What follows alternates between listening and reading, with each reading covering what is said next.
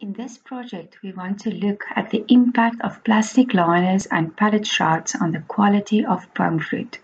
This is a collaboration project between Experico and the ARC. This is the first year of the study, so with this presentation, there will not be any results yet, but just an overview of what we are going to look at. Packaging of fruit provides tremendous benefits to the global trade and the consumer. It includes simplified supply chain logistics from the farm to the point of sale. It minimizes post-harvest handling processes and cross-contamination. It protects against mechanical damage and microorganism contamination along all the steps involved in the supply chain.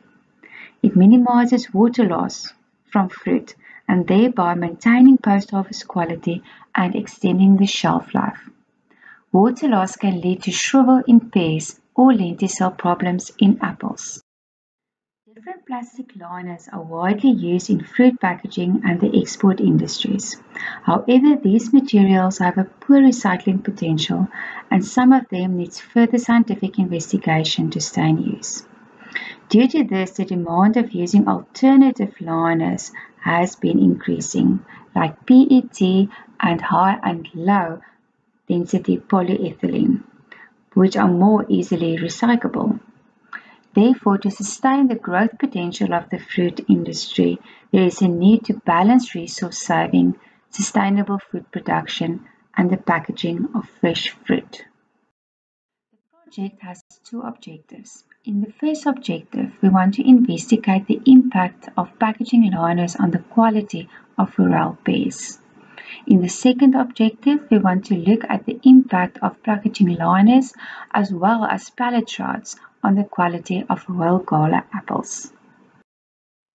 Work Plan 1 will consist out of 4 treatments: no liners, 15 micron and 20 micron non-perforated HDPE, and 37.5 micron non-perforated LDPE.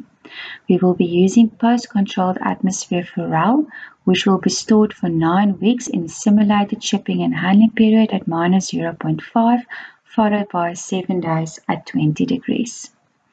Work Plan 2 will consist out of 3 treatments: no liners with no pallet shrouds, no liners with pallet shrouds, and the third treatment will be a 20 micron perforated HDPE. Post-controlled atmosphere Royal Gala will be used.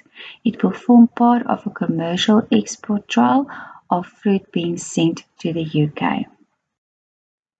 We will look at different quality parameters, assess the amount of external and internal disorders, determine the TSS, TA flesh firmness as well as peel color, determine what the fruit weight loss was over the storage period, as well as calculate the amount of plastic as a weight component of the pallet. I want to acknowledge Watercress Science and the ARC for funding this project, as well as the ARC and Experico technical teams. Thank you.